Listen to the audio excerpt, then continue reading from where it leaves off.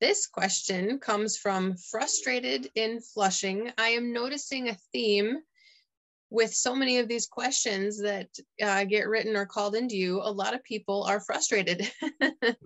There's so many. Well, Blair, nobody calls just to say, you think people, I just sit there and people are calling to wish me a good day? Completely at peace in Clinton Township. I was just calling to see how you were.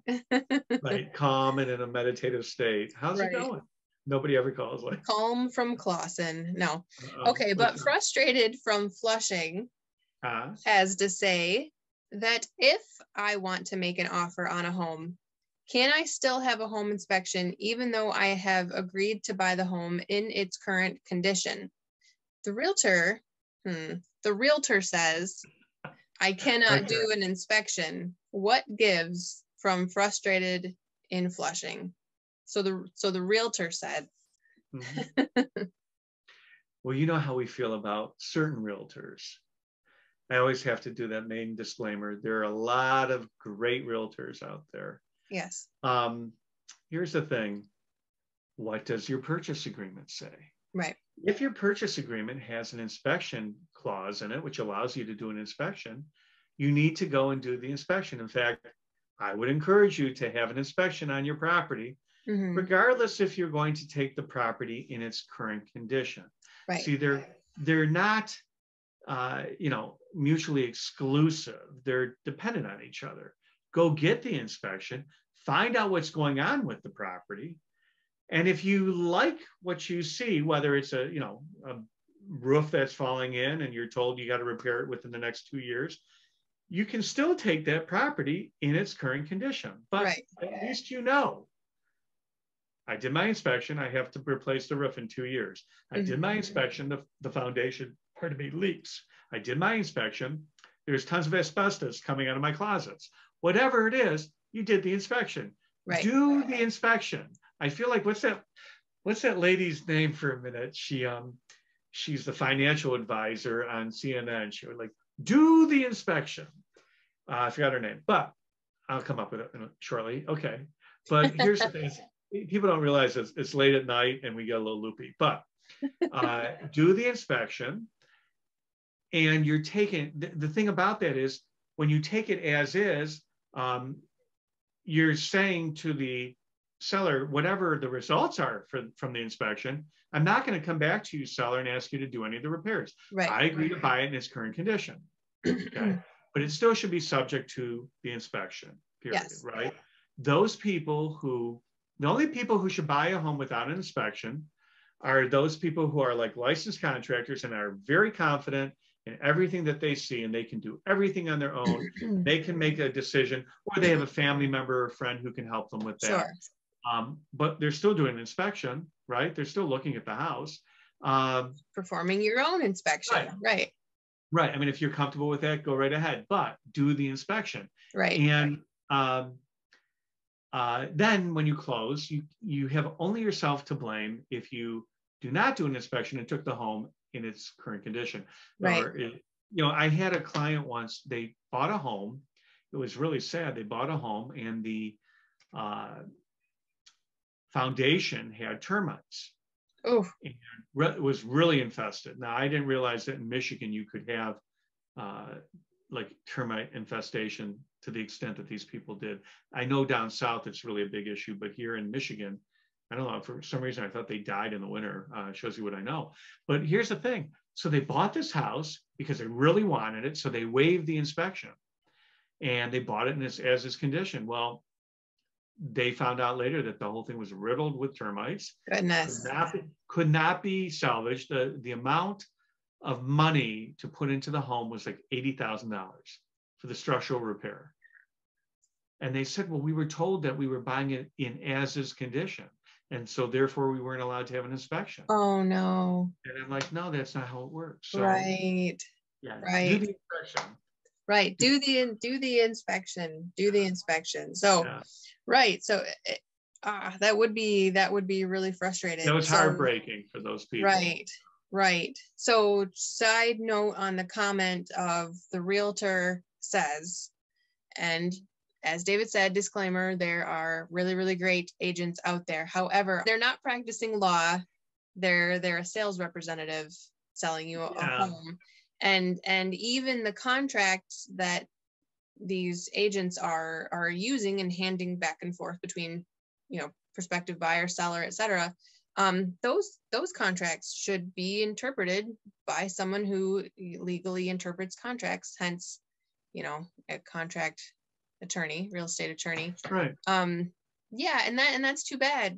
That's too bad that this frustration has been thrown in there, because absolutely, like what you said, just because it says you're buying it in current as is condition, that all that means is the seller is not interested in doing anything else to the house. Take it or leave it. And that's what your inspection tells you. Am I going to take it or am I going to leave it? Your inspection gives you that period of diligence to legally walk away if you find something that's going to be over your head. So do the inspection. Do the inspection. I forgot her name, but it will come to me. The one thing is, so it hasn't come to me though.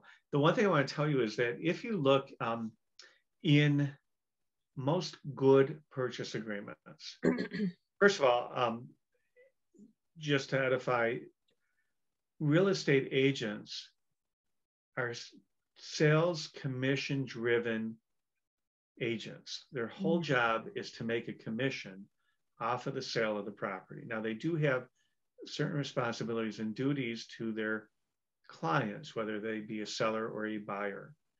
But one of their duties is not to provide legal advice. Right. And so in the better contracts I do see, maybe I'm partial, it will say in a clause, it says, the parties to the undersigned contract or the undersigned parties to this contract have consulted with their attorneys before signing this contract. Mm-hmm. And so many people sign it. And then when things go wrong, the first thing I'll say is, well, what attorney did you call to review this contract? And it seems like there's this, like the law, it's almost like in the inverse. The more the property, the more expensive the property is, the fewer times that people actually go and get an attorney. It's like the craziest thing. Something. There are people though, they go, oh, it's, $15,000 lot that I'm buying. I don't need an attorney. But I will tell you that I had that scenario, and it was a vacant piece of property, but it was a commercial piece. And when they called me, they're like, I don't know why I really need an attorney, but I guess, it's 15 grand. I just thought do I need an attorney? I said, well, on a vacant piece of property, did they ever give you a vacant land disclosure statement? And he's like, no. I go, well, then I think you need an attorney. And I gave him the form, and it came back, believe it or not, that it was contaminated. Oh, wow. Yeah. Yep. Well, the guy, when it came back, there used to be some type of like machine shop on this area, like creosote or something. They used a chemical there. And I said, so you happy to use an attorney? Because if you didn't, you'd be responsible for the cleanup, which could cost you millions of dollars. Yeah. So there are definitely problems with that. Yeah, if you can afford an attorney to review your real estate documents, it's not terribly expensive. If you're buying a property for anything over $10,000, it's worth having an attorney review it, a real estate attorney. Mm-hmm. Don't have a criminal attorney review it. Right. Don't have a personal injury attorney review it. Don't have a traffic violation ticket attorney review it. Definitely don't have an adoption, child adoption attorney review your real estate contract. You know who you should have review your real estate Have you had somebody do that before? Use all the time. Child adoption? Oh my God, we've had, funny enough, we've had criminal attorneys, like people have hired criminal attorneys to review their documents, or like in litigation. Mm-hmm. And it's called staying in your own lane. Right. I don't do criminal law. You've heard me talk about that before, but we laugh when we see, in litigation, we see an opposing law firm whose sole practice, let's say, is criminal law. This is actually just happening right now. And we are real estate attorneys dealing with a real estate matter. And to be fair, and well, I mean, at risk of sounding immodest, we are mopping the floor with these people. Because we know all the legal theories that deal with real estate. We've been down this road, not once, not twice, hundreds and hundreds of times. So we also have a personal injury attorney who stepped into our arena recently. And, you know, there's some great personal injury attorneys out there. They're usually very good trial attorneys because that's part of their business. But guess what? You step into our arena, we're going to show you a thing or two. That's right. So the same reasons that I don't take auto cases and I don't take dog bite cases. I don't take malpractice cases. I only do two things. I take real estate cases and issues related to probate and finance that concern real estate. That's it. So yes, these people need to or should take their purchase agreement to a real estate attorney. All right.